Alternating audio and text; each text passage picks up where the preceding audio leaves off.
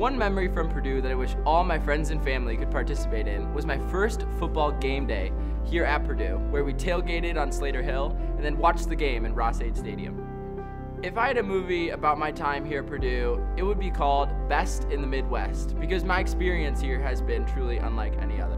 Here at Purdue, my favorite class was my freshman year microeconomics class, which inspired me to pursue a major in economics here at Purdue. Persistence to me means taking every small step towards your next giant leap, pursuing success at all costs.